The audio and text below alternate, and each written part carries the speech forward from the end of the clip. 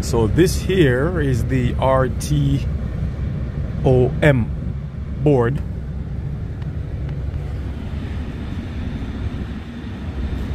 Of a Trane RTU. RTOM board, as you can see. It's in my hand.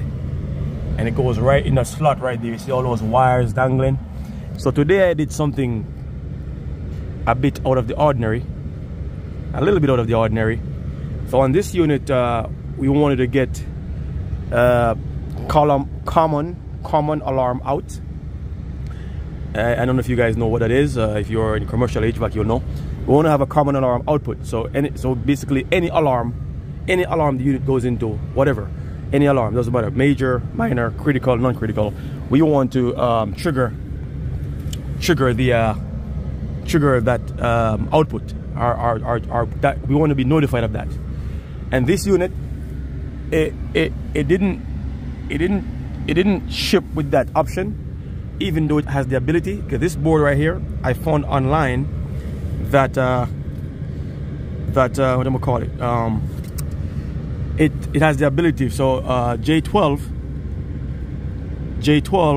plug number 6, or terminal 6, or pin 6.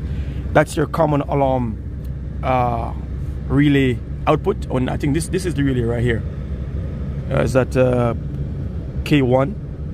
Yeah, K1. This K1 little cube relay right here in the board, right? That's a K1 relay. That's what triggers that output. So any alarm, it will trigger 24 volts to J12 wire number 6, right? Yeah, correct. Yeah, J12 and wire 6. So you see, I have a wire. I solder it.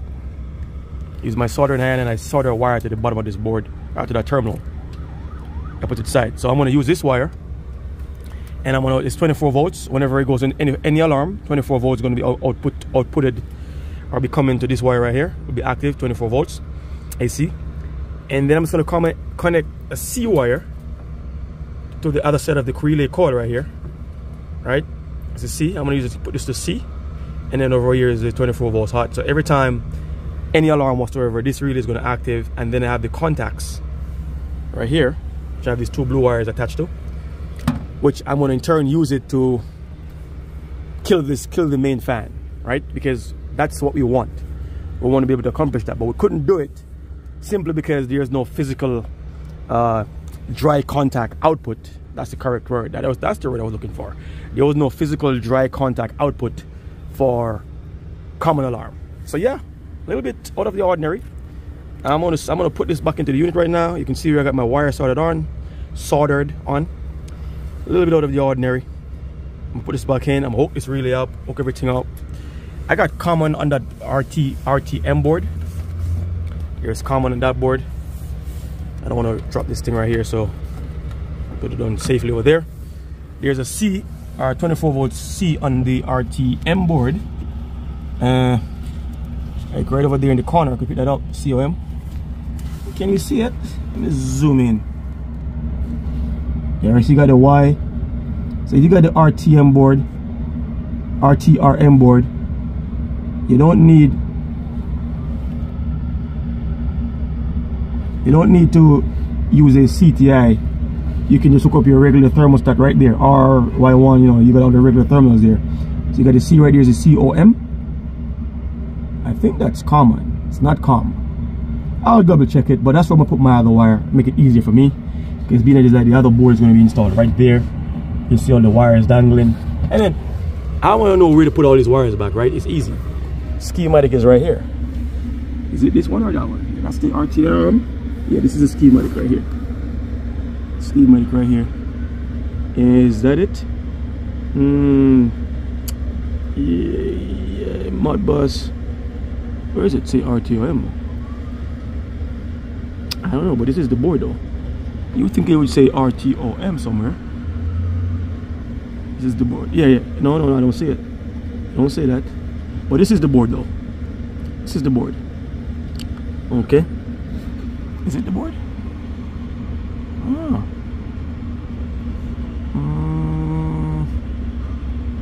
Yeah.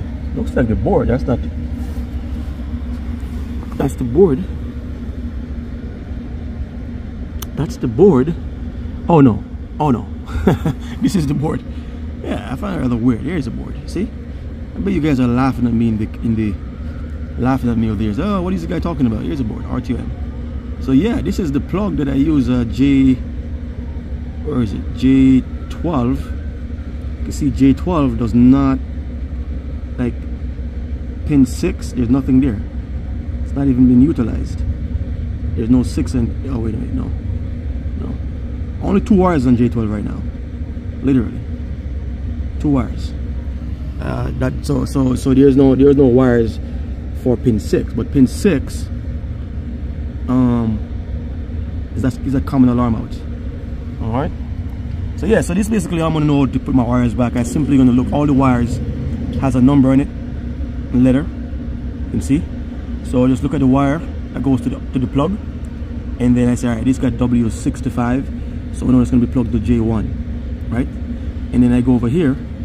All my wires has a number. For example, this wire here, it says 141A and 142A. So I know this plug, does it say where? Oh look, P44. But that's one way you can identify it, I guess. Look for P44, which is going to be in your drawing. And then, but another way, well, how I do it, I just look at the wire. It's the wire right here, so I know that is one, what was it? 142 and 141. So 142A and 141A. So I'll just go around the board. I'm looking for wire. It's a two. So I guess you could just use the P number, because there's P22, there's looks like P44. But you get the idea, right? I mean, that's how I do it. The P44 is right here. You see that right there? That's P44. And see the wire. Wait a minute. 155.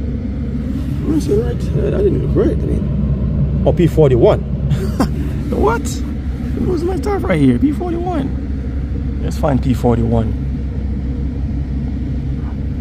P41. Where's P41? You guys see P41?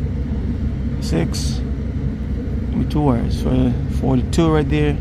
44. 41 right here. Here it is. And you see 141A and 142A. Right?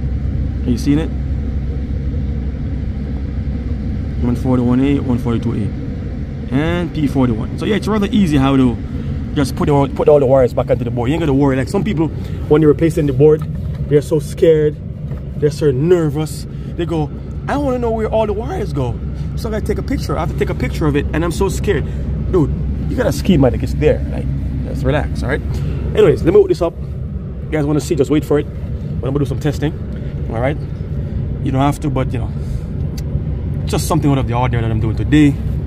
As you can see, it is definitely out of the ordinary, right? Maybe a little bit out of the ordinary. All right, stay tuned. Okay, so I'm all hooked up right now. There's no alarm. As you can see, I'm gonna go ahead and create one. Just gonna pull the discharger sensor, and right away I'm shutting down, because it's not a full alarm. It's just a subtle, it's a warning basically. Service required. But because of this setup, you know, this relay here controls the command of the VFD to enable the VFD, or the run command.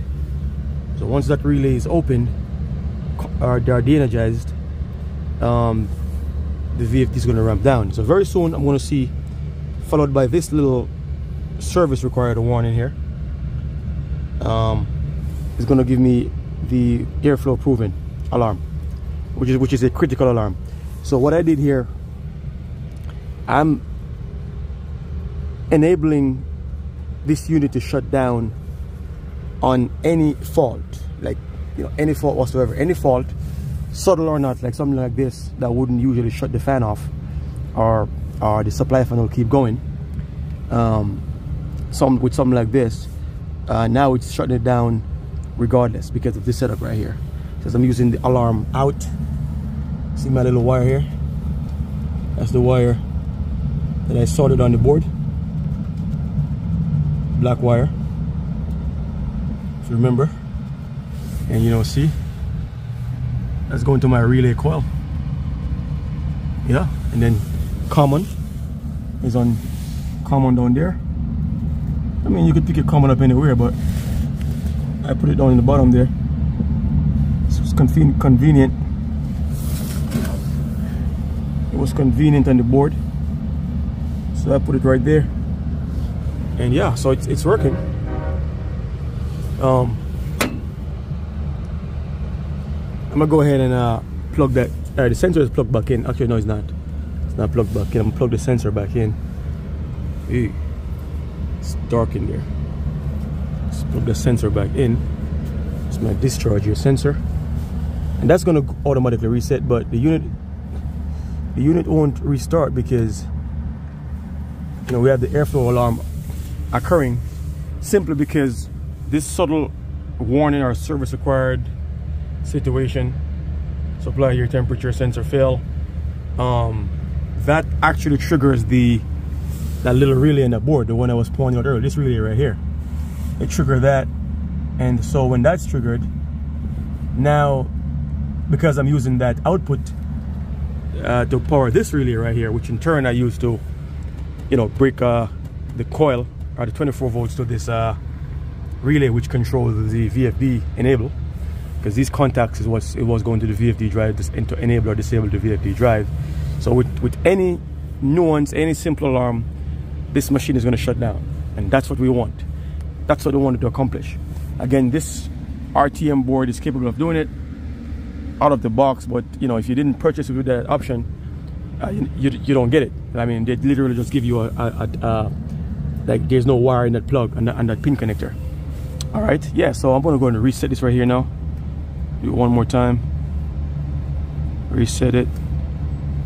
And as you see, when you reset, that relay should move.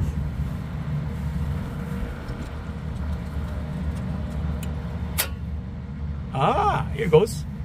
I'm sure you guys see that. I mean, I hope you saw it. It's gonna start up again. So it's starting up because now the drive is enabled. All right, and I'm gonna go ahead just for the hell of it again. I'm gonna do it one more time. I'm gonna pull this right here. See, the drive is going up. I'm gonna pull this right here. Supply here again, discharge, and watch that relay. It's gonna get activated, and the moment it does, oh, I missed it. You see the drive is going back down, right? I missed it, but anyways, you get the idea.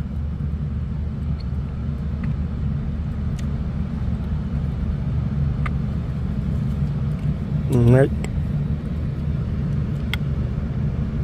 So I'm gonna go ahead and put this back real quick. So that's pretty much where it's at. The move was a success. Immediately, the relay de-energized, and the fan is starting back up. If I pull that, again, I just pulled it.